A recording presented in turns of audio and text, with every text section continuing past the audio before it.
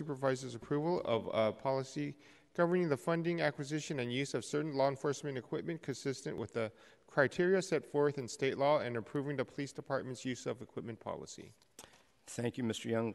Colleagues, it's taken a few meetings, but I want to thank the police department for working with me in my office on continuing to hone the policy, which, as a result of our most recent conversations, resulted in the policy that is now in the packet and has been circulated to all of you as of Thursday and has been available since then for the public to see, which I recommend to you. I am happy to answer any questions as to how we got here, and I want to thank Captain Jamarina and Lieutenant Kim and Asha Steves for their work, and they are here to answer any questions that we may have.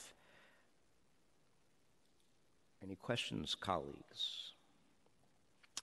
If not, why don't we go to public comment on item number 2 that has been heard in this committee? Let's see, 1, 2, 3, 4, 5, 6 times. Yes, members of the public who wish to speak on this item and are joining us in person should line up to speak at this time. For those listening remotely, please call 415-655-0001, enter the meeting ID of 2486-917-6560, then press pound and pound again. Once connected, you will need to press star 3 to enter the speaker line. For those already in the queue, please continue to wait until the system indicates you have been unmuted, and that will be your cue to begin your comment. We have a member of the public in the chamber with us today. Please come forward. Hi, my name is Arthur Koch. I'm a small business owner with a storefront and an artist living in District 9. Hillary Ronan is my supervisor, and I have an exhibit of paintings and drawings of the Mission District, Bernal Heights, and the Portola, where I live. I also sent her a letter in anticipation of this going to the full board. I'm a member of the San Francisco Friends meeting, serving on the Peace and Social Concerns Committee. We have a Quaker meeting house just a couple blocks away here at 65 South 9th Street, so we're no strangers to City Hall or the neighborhood that surrounds it. First of all, I want to thank you for the improvements to the proposed policy. I asked the Board of Supervisors to call for further improvements of the proposed military equipment use policy. We thank the SFPD for improving its proposed policy, authorized use definitions, but more improvement is still needed. The policy must describe both the circumstances in which weapons are used and how the weapons are used and when they should not be used. We need clear limits to broad definitions of authorized use. San Francisco should set a specific delivery date for its annual report that will align with the city's budget process. These weapons and the personal costs involving training on them and deploying them are a poor physical choice for San Francisco. San Francisco PD's proposed policy should allow SFPD to acquire equipment without prior Board of Supervisors approval. If it runs low on any of its stock or wishes to replace any of its equipment, if this happens, this is exactly a situation in which more oversight is needed, not less. I appreciate that this proposed policy has improved under Chair Peskin's leadership, and I hope there will be continued improvements before the proposed policy is heard by the full Board of Supervisors. Thank you very much. Thank you. Next speaker, please. There being no further speakers in the chamber, we can move to our public comment call-in line. Can we have our first caller, please? Hi, this is Jennifer Tu. I work for the American Friends Service Committee. First, I wanted to thank Chair Peskin and this committee for taking the time to fully consider the proposed policy from SFPD. That work means the policy has improved, though I think the count is a little bit off. The policy has been agendized 6 times, but it did not receive substantial comment during all of those times. There's one part of the proposed policy iteration, the current one, that I'm particularly concerned with, and that's the exclusion of 375 of its 608 assault rifles. This misleads the public in thinking the police only have a little bit over 200 rifles, rather than the over 600 assault rifles that it actually has. These weapons need to be included in the policy in full for two reasons. First, just this year, SFPD has killed 3 people with assault rifles. One of the people killed by SFPD was suicidal. The other 2 were men who were killed while they were on the ground grappling with each other over a knife. All 608 assault rifles need to have use policies describing when it is authorized or prohibited to use, including when someone is in a mental health crisis. Second, every type of equipment covered in the proposed use policy, each of them is required to have an annual report. These annual reports are required to include a summary of the use and also to describe the fiscal impact.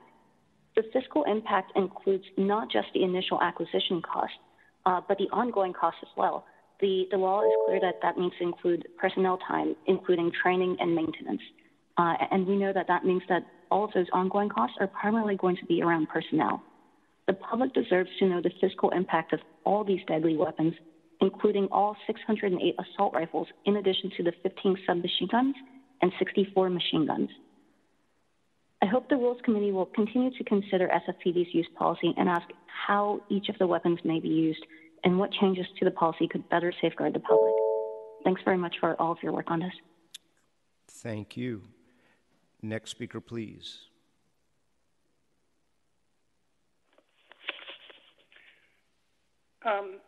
Good morning, supervisors. This is Regina Sneed. I'm a member of District 2 Supervisor, Stefani's district. I wanted to step back a bit and remind us what AB481 requires. That was the law that was passed in recognition that the public is deeply concerned with the militarization of the police. The law sets forth some minimum requirements to demilitarize the police by disclosing what military equipment is owned and the associated cost, and by providing a policy for the appropriate use of this equipment, and by requiring an annual report on its deployment and cost. So this ordinance has gone through about 6 iterations now. I want to thank the police department and Supervisor Peskin for their engagement to make this a better ordinance. I think it's getting there.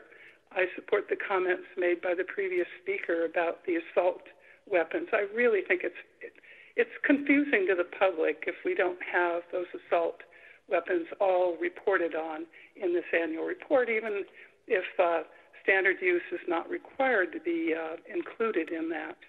And I wanted to harken back to 2 of my previous comments that I've made.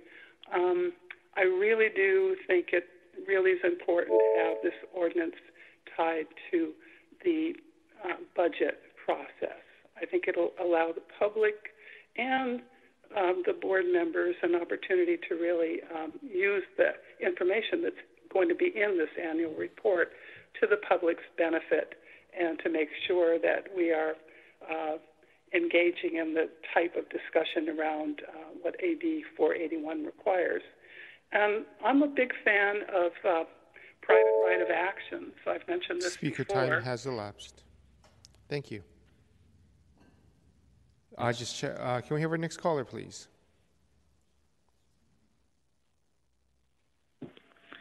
Can you hear me okay? Please proceed. Great. David Pilpo, good morning. I just wanted to appreciate the work that Supervisor Peskin, his staff, others behind the scene, and the police department have made on this policy, the improvements, fine-tuning, checking it carefully. So I support the policy and the ordinance as most recently amended. And on a somewhat unrelated topic, I was very sad to learn this morning that Crispin Hollings, most recently of the Sheriff's Department, passed away last week. He was a wonderful person, and he will be missed. Thanks very much for listening. Thank you. Can we have our next caller?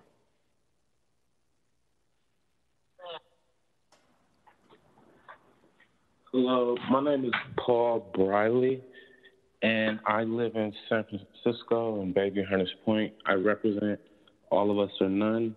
I want to thank you for the improvements to the proposed policy, but I do ask the Board of Supervisors to call for further improvements of the proposed military equipment use policy to more fully define authorized use for all weapons, including the 600 assault rifles. These weapons are misused, and this policy does not safeguard the public's welfare. I am a resident in the neighborhood, and I realize that officers ride around with these assault rifles. So if you could clearly define the authorized use, I've literally been stopped and frisked and at gunpoint with an assault rifle for loitering. Please define the authorized use because these weapons are misused. Thank you. Thank you. That was our last phone-in commenter. Thank you. We'll close public comment on item number 2. And let me start by saying this has been an interesting exercise that has been foisted upon us by our now city attorney and his then colleagues in the California State Legislature Assembly Bill 481, which applies not only to San Francisco, but cities and counties are doing this around the state of California. I actually spent a significant amount of time looking at other nascent policies in different counties and in Oakland and around the Bay Area. The speakers are right. This is an ongoing process. This will be done on an annual basis by this and future Board of Supervisors. And part of my thinking, and I think part of the interaction that I had with the department, was really trying to create the baseline for future generations of boards to be able to measure against and to fine-tune over time. As it relates to synchronizing this process with the budget process, I would offer the following observations, which is everything is synchronized with the budget process. The budget process is pretty much an ongoing process every year.